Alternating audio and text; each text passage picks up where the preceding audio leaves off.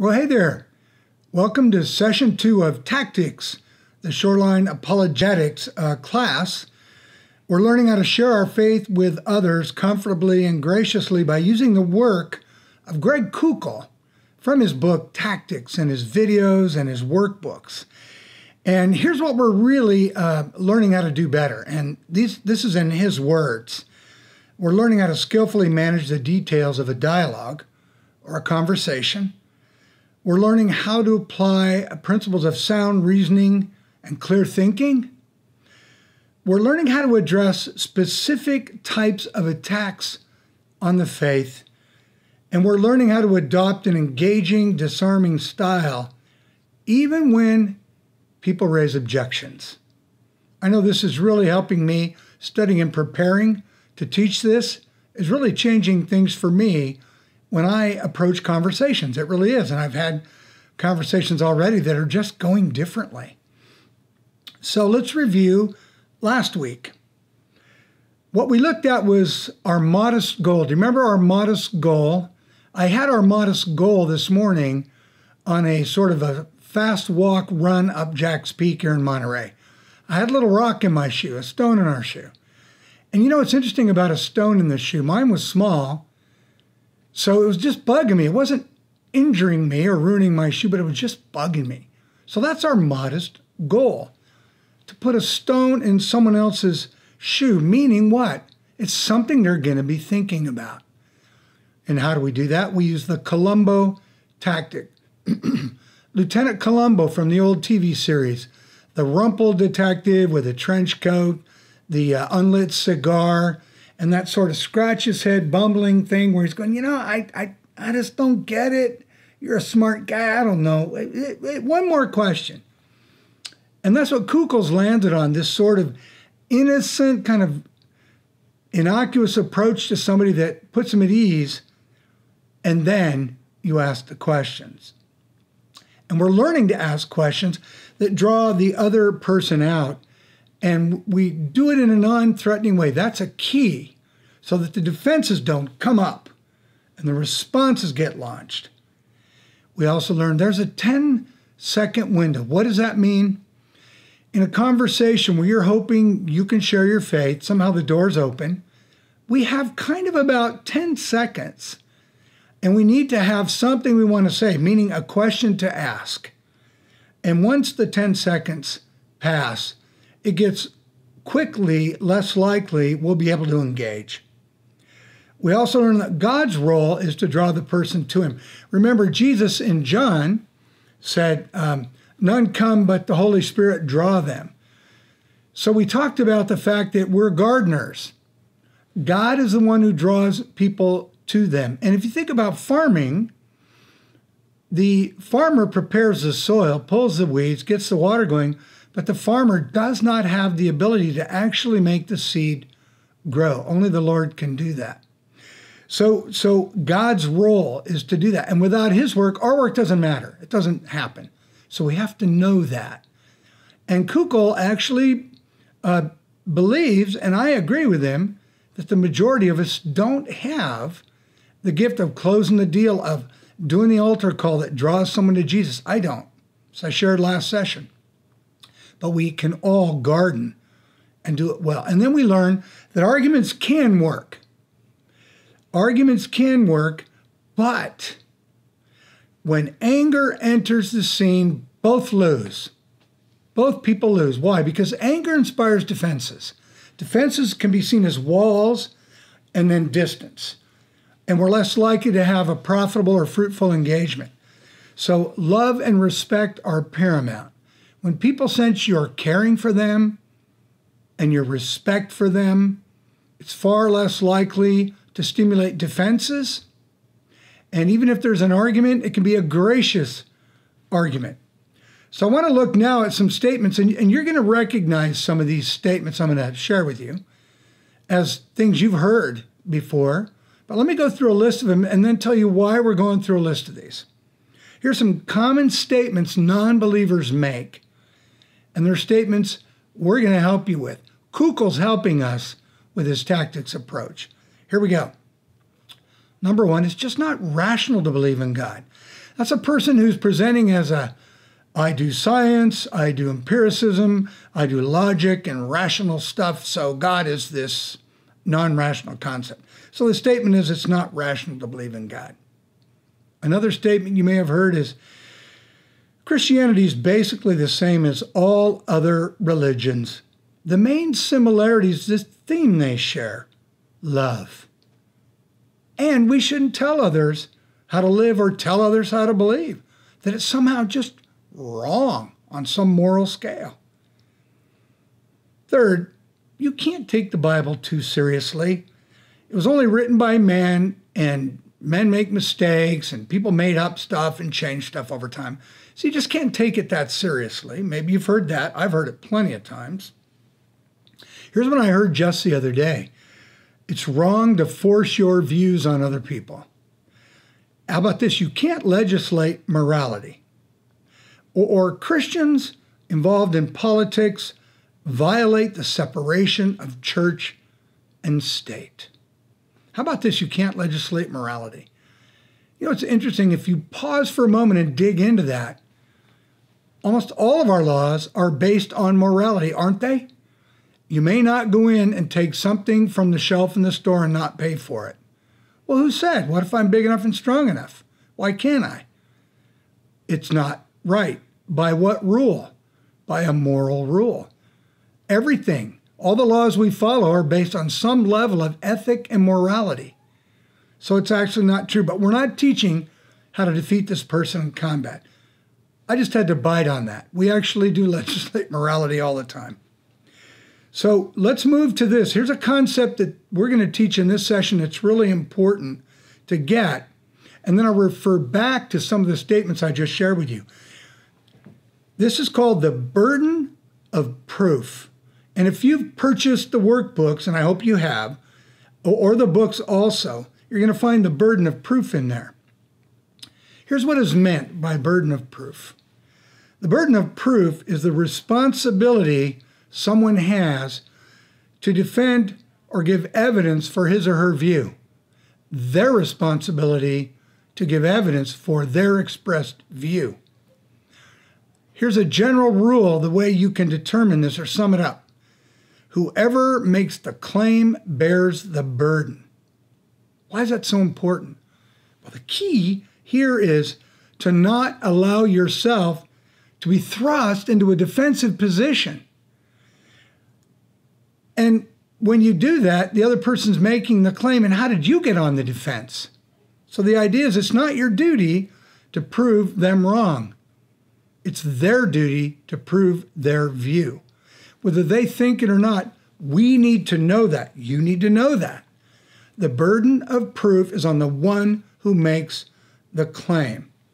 So you go back to that list I gave you. It's not rational to believe in God. That's a claim. Okay. I'm going to use the questions I've learned to ask them more about that because it's their job to prove it. They made the claim. Or you can't take the Bible too seriously because it was only written by men and men make mistakes. All right, that's a claim you just made. I'm going to ask questions to have them teach me more about that or share with me why they think that. The burden's on them. If I don't know this principle, you know what I'm likely to do? And I've bit on this so many times. I've taken the bait. Someone says you can't take the Bible too seriously, and I step in. Whoa, whoa, whoa, whoa, whoa. That's not true. Here's the truth about the Bible, and off we go. And what do we have? We have a rising tension and anger. And what's the likelihood that that person will stay engaged? Very small. You know why? The likelihood is they'll disengage, make more claims, or just battle away because they've believed this for a long time. So the burden of proof is on them. That's why it's so important to know that. We will not be thrust into a defensive position if we know this. So here's some other sort of stances or positions we're going to encounter as we use tactics more and more. I tell you, I've encountered all of these. I'm having fun even reading about them, especially this one. Cosmic confusion. Cosmic confusion. You see, people can spin any yarn they want. They can say anything thing they want. But if you know it's not your job to disprove it, that it's their job to prove it, you just ask questions. Here's an example. I had a conversation with a family member 2 weeks ago online. We were just checking in, and they said, you know what? All the young people in this country are all angry. They're all expressing themselves. It's not going to stop. It's a wave sweeping the country. It's happening everywhere to all people. I said, everywhere to all people? Yes. And so I asked my first question. I said, well, have you've checked all that out? I mean, is that what you're saying? No, you don't have to. And right then I realized this is a claim. He's making a claim. In a little bit, we'll talk about it's also an assertion. So when someone makes a claim or an assertion like that, if it's a real claim and they have evidence, great. But if it's an assertion and they just make the statement, I no longer feel like I'm the one that has to counter it and teach them that it's not correct. I don't have to. I don't have to do that. You see, opinions, well, let's go back to cosmic confusion. I also have distant family that I used to have more engagement with years ago when we lived nearby, but they had this belief about the universe or the cosmos. And when we talk about how we're doing, we go hang out.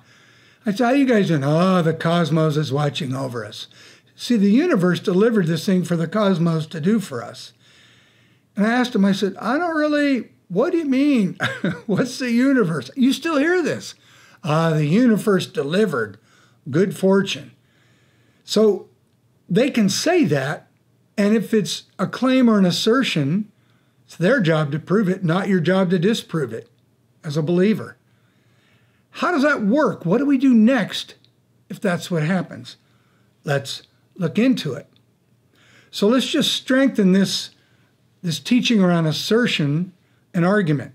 You see, opinions by themselves are not proof. Intelligent belief requires reasons. And an argument is not an assertion. Let me say that again. Opinions by themselves are not proof. Intelligent belief requires reasons. An argument is not an assertion. Here's the difference. An assertion simply states a point. That's all it does. Like my family member said, all young people in this country all feel the same and they're all doing this. An argument gives supporting reasons why the point should be taken seriously. So when this family member pressed his point, I said, okay, well, there you go. And I don't take it seriously at all. I'm very clear. They did absolutely no in-depth research over time to come up with that opinion.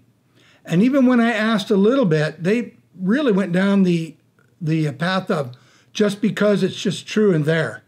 So I just let go. Okay, well, there you go. Think of a house. A roof for a house needs walls. The point is the roof. If it's to be taken seriously, the roof works if you have walls to support it. The walls are evidence and facts, real stuff. An assertion is a roof with no walls. It just sits there. It has nothing to support it. We need to know that. Now, we don't go saying this to people we're talking to, but we need to know it because it helps guide what we're going to ask and what we're going to do with what we learn.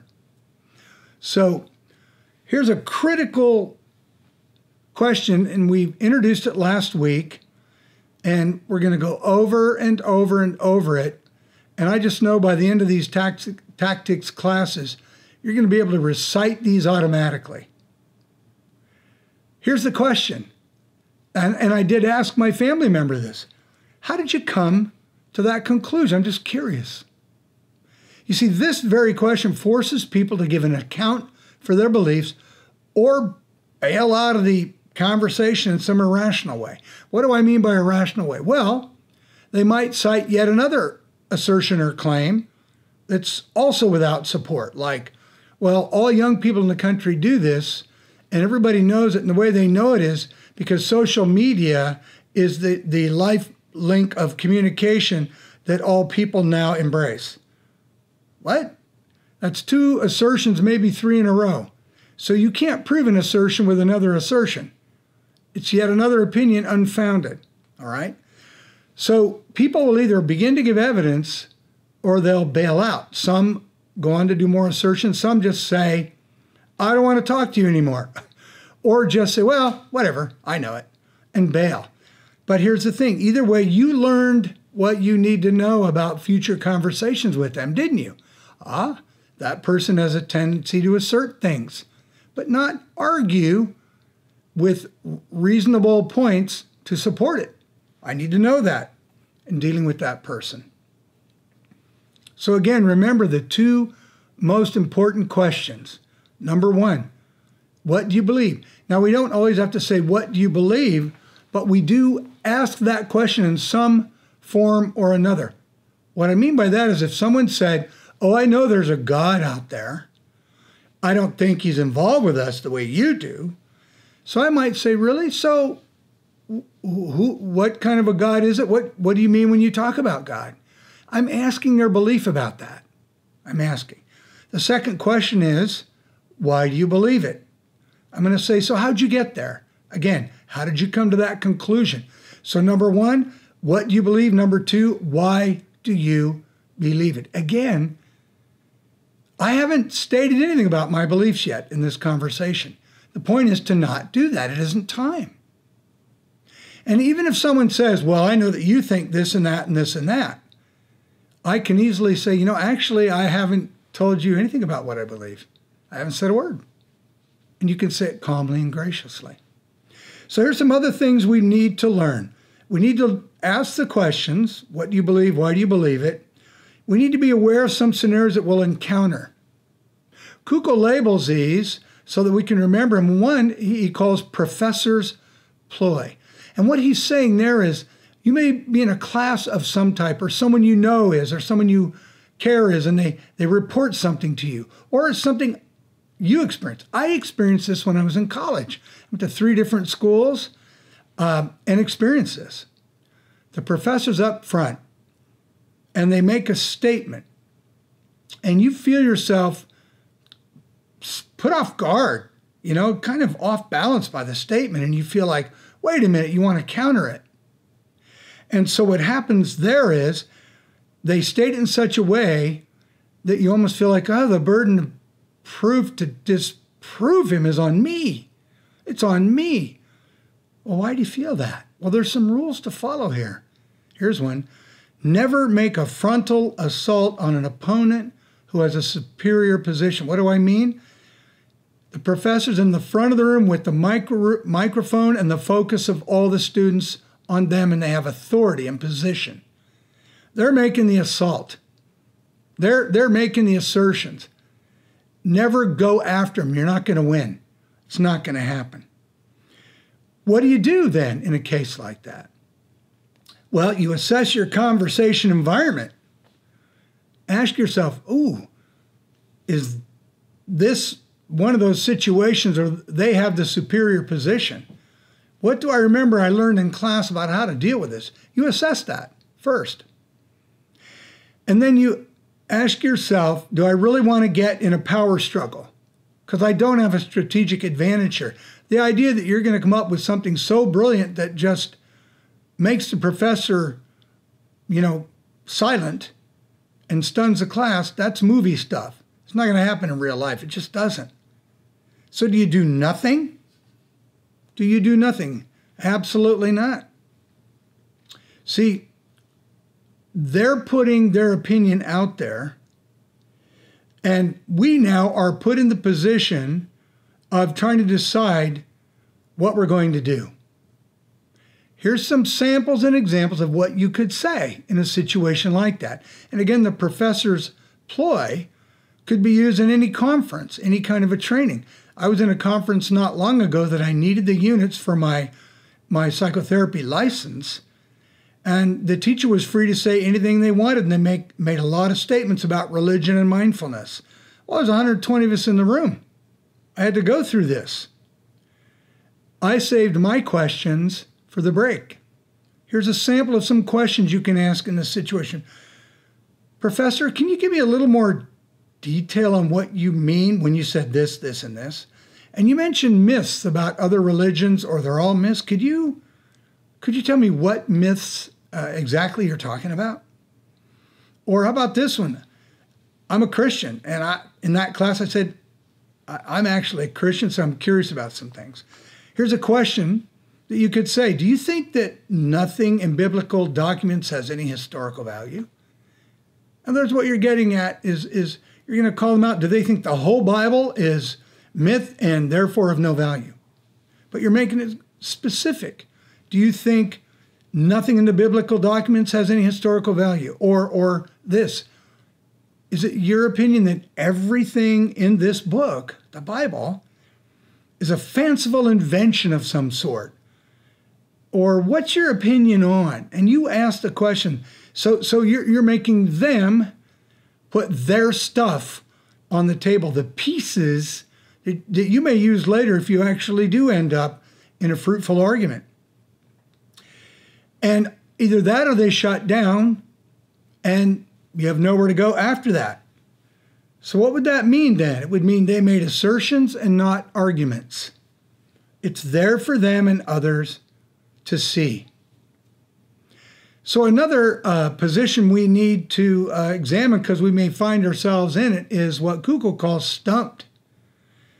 What do you do if you don't know what to do? You just don't know what to do in this conversation. It's just, I don't know what to do.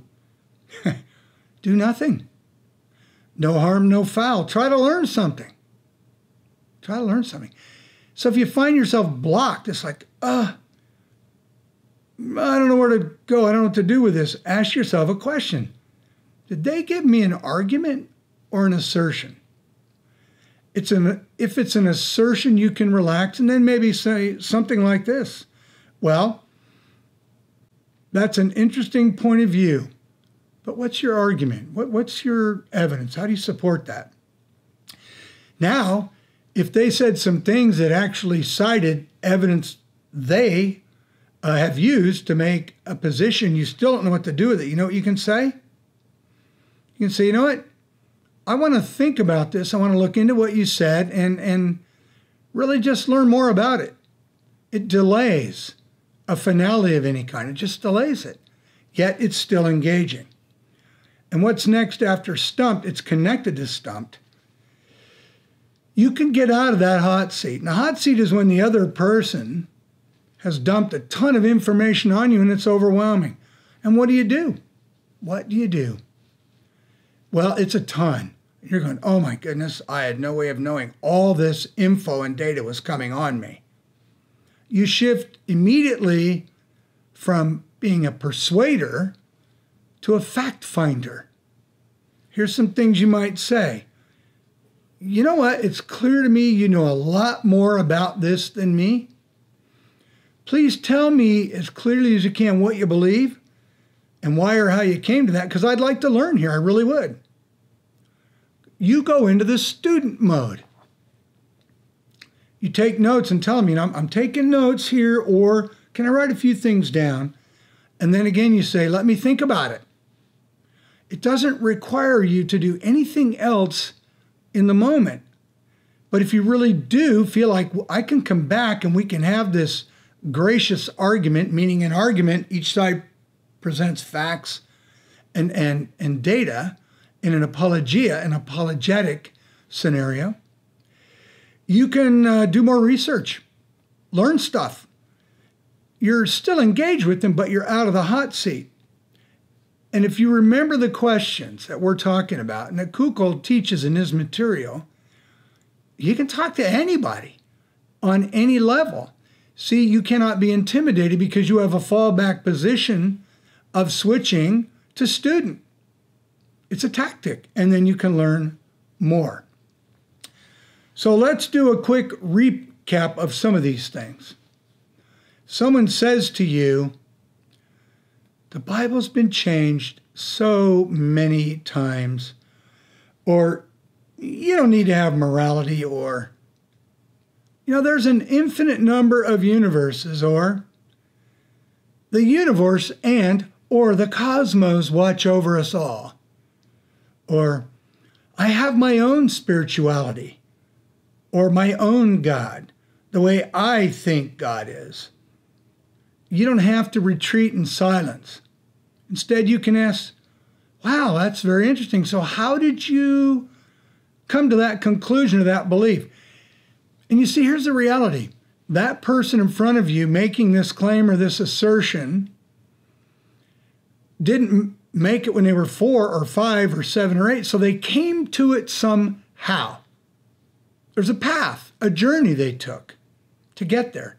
You can ask questions about it. I'm curious, have you always thought this? When did you feel like this more and more became your position? The whole time, you're not even saying what you believe yet. You're drawing them out to do what? To put their pieces on the table, their information on the table, for you to then consider and decide what you want to do with. So again, and let's recap this, house without walls. This is so important. An argument is a building with a roof that has walls that support that roof. The walls are made of evidence and data and facts. They are.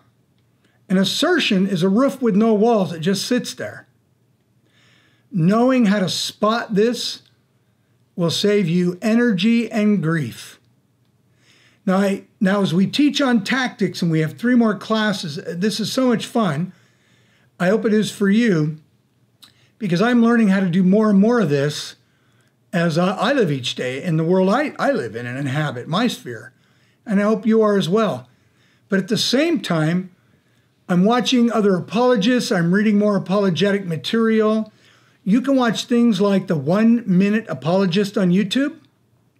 You can watch short teachings by Rabbi Zacharias, Abdu Murray, Greg Kukel himself, Dr. Timothy Keller.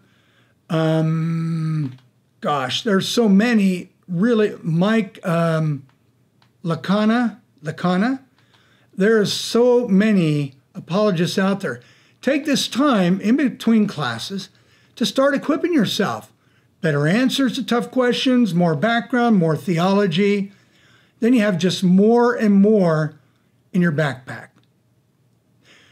So I'm glad you've joined us. I look forward to our group after the video to deal with some of the questions that help us kind of cement and ingest these tactics so that they become more and more automatic for us to use in the specific scenarios we find ourselves, giving us the opportunity to share our faith and to scatter seed as we find it in Mark chapter 4.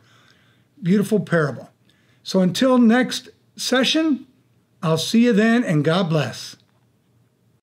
Thanks so much for viewing the teaching online. Please join us for a time of discussion beginning at 6:30 p.m. To join, please visit our Wednesday night at Shoreline online page on our website and click Join Discussion for the Tactics class. We look forward to spending more time with you in deeper reflection and discussion. See you there.